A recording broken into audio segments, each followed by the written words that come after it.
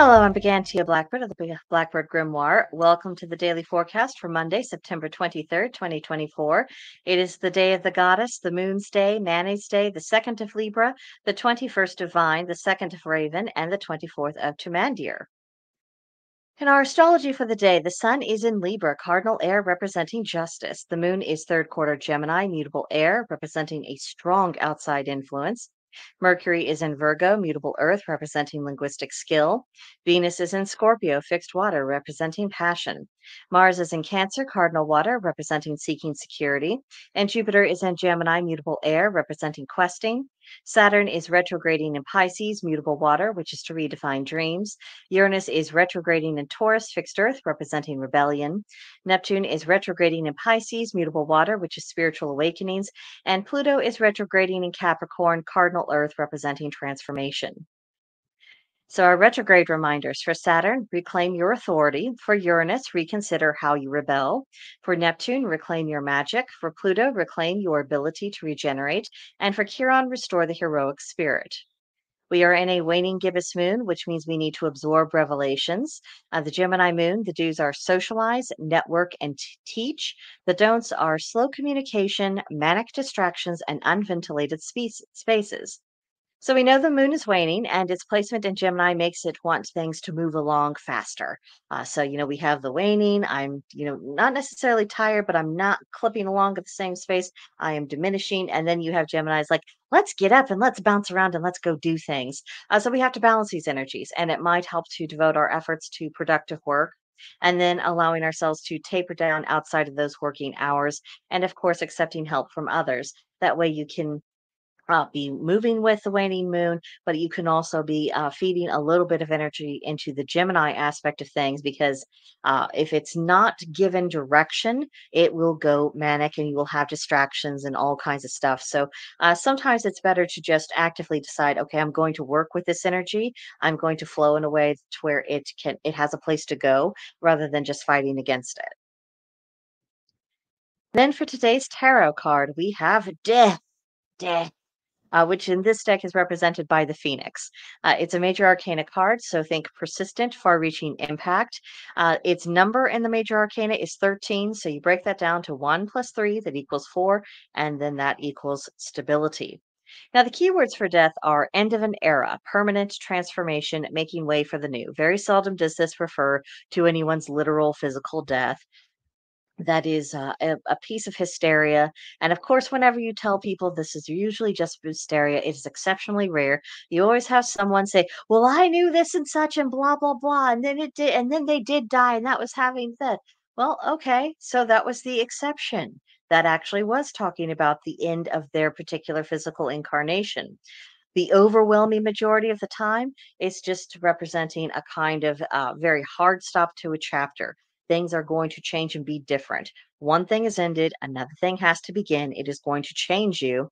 It is getting rid of some old things in your life to make room for something that's new.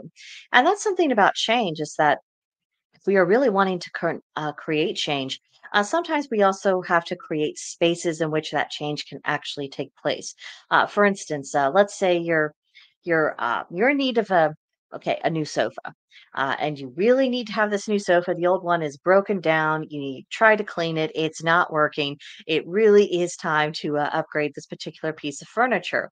But you go out and you're not finding something. Either it's not something you like, or it's not at a price point you are willing or able to pay.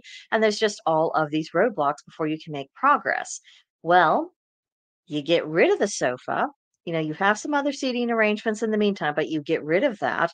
You remove that. You have created physical space as well as a magical space for a new one to manifest. And then all of a sudden, you are finding some options you can actually use. Now, it is an illustration, but I think it does a good job of proving the point of that. We have to allow these spaces to be created.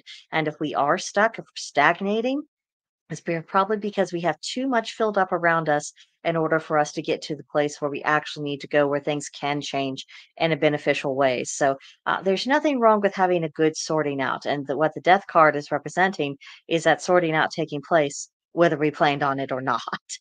So the situation has come to a head. Your Your choices are no longer the key factor in that. The time for you to have made choices on this particular road was before this point, and now, life, fate, call it what you will, it is taking the reins, and this is happening, whatever that thing is. Now, for today's Celtic Triad. It's a long one today. There are three levels of honor price. One third the value of the agreement when one has defaulted on a contract because of something beyond their control. Three times the value of the contract when one has defaulted by their own volition or slothfulness and no malice was intended. Nine times the value of a contract when one has defaulted on a contract by an act of their own volition with malice intent. So, the cause of a default should be taken into account when assessing damages owed. You'll notice that in all three of these cases, that damages are indeed owed. But the greater degree of choice in the default and the greater degree of malice involved, that determined the greatness of the amount that was actually owed to them. Intent can be very difficult to prove, but dishonor is something that should be punished. And if we are, as we see our civilization really struggling and in some ways collapsing down about our ears, we need to start making decisions about what kind of civilization we actually want to live in. Do we want to have something in which, honor is redressed in a pretty civilized fashion like this?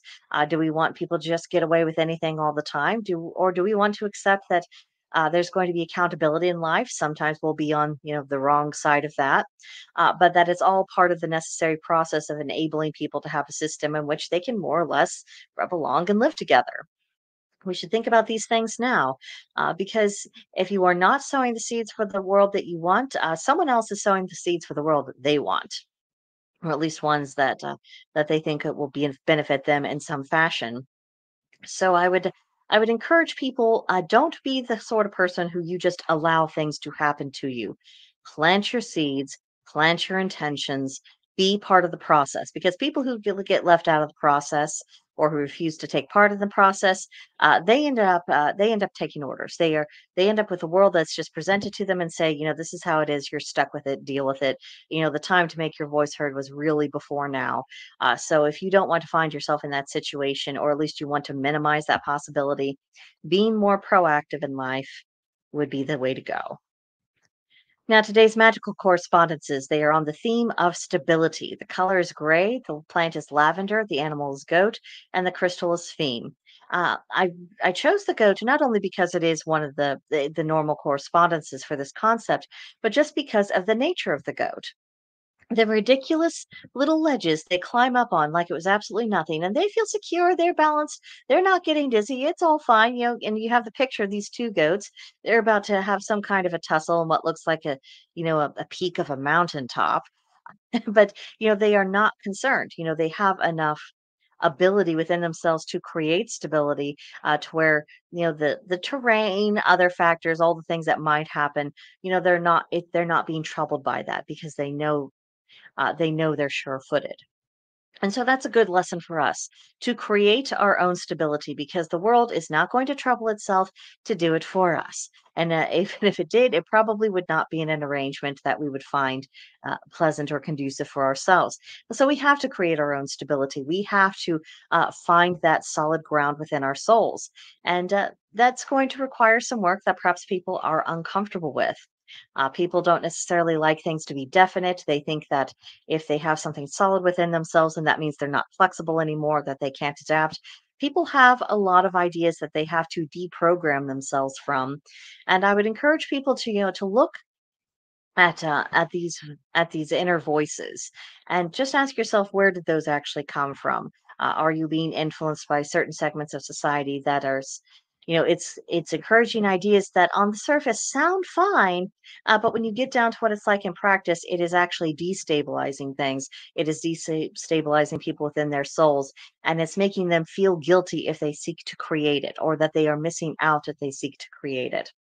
Something to contemplate. You need to be mindful of what is actually being allowed to influence you.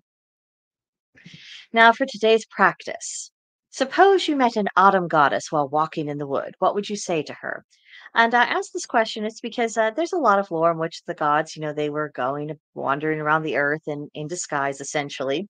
And of course, there's nothing saying that they couldn't take on flesh or that they couldn't hop along in someone's consciousness and be a fellow traveler. And at the end of the day, you never know. When divine beings might be taking a closer look for themselves and seeing what's going on the earth.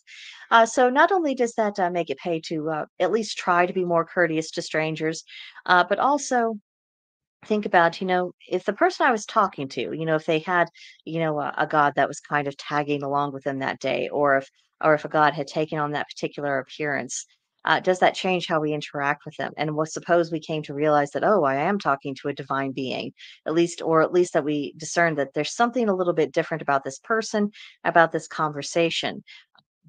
Are you prepared to interact in that way?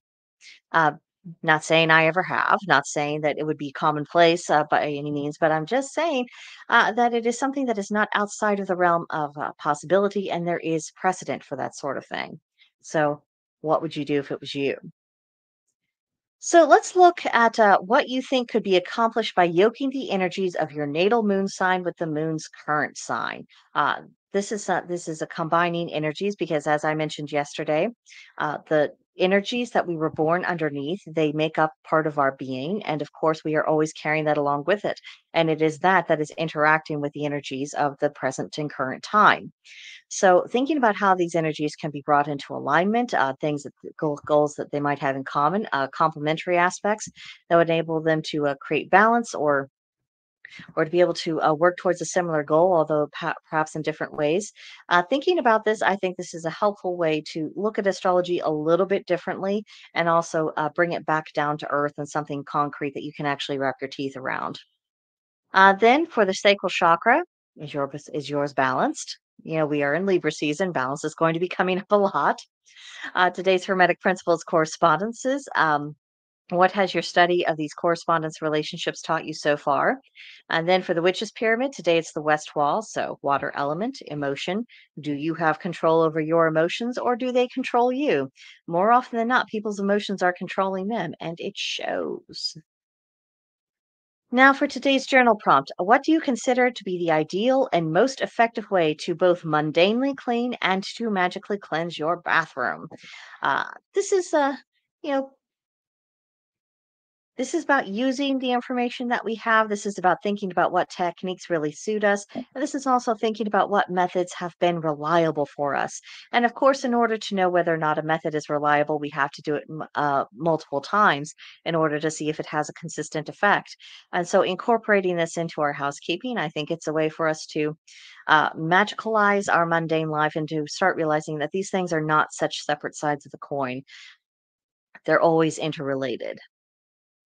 And that will do it for today. Have an absolutely magical day, dear. I hope you have a good Monday and a good, strong start to the week. And I will see you guys in the next one.